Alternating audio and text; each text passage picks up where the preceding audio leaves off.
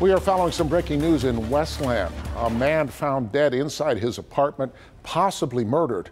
Police responded to the Skygate Apartments off Yale, just off of Wayne Road. That was earlier this evening. Now, these are live pictures from the scene. Jermont Terry is there. Jermont, do police have anybody in custody? Steve, Westland police telling me that they do have one man in custody down at the police station who is considered a person of interest. Neighbors saw that man getting arrested in his parking lot this morning, but right now we still don't know why and how this individual died. Family members of the victim were emotional. They arrived to the Skygate Apartments in Westland to learn police are here because of their loved one. Someone found a 25-year-old man dead inside his second-floor apartment. I got a phone call about 11. Police are in your building. Go outside and swarming. About 7 or 8 cop cars.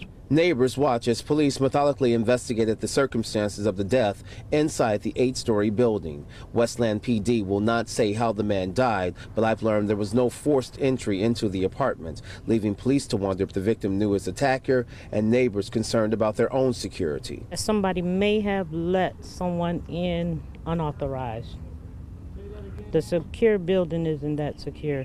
Police are treating this death as suspicious, but not calling it a murder just yet. We saw someone get taken into custody, handcuffed, and taken away. We just don't know why. It's unclear if the person in custody is a witness or suspect, but Westland police insisting there is no threat to the community. But until police release all the facts, neighbors are uneasy. We definitely need a lot of answers. If you look around the parking lot, you'll see many people from the building that are concerned.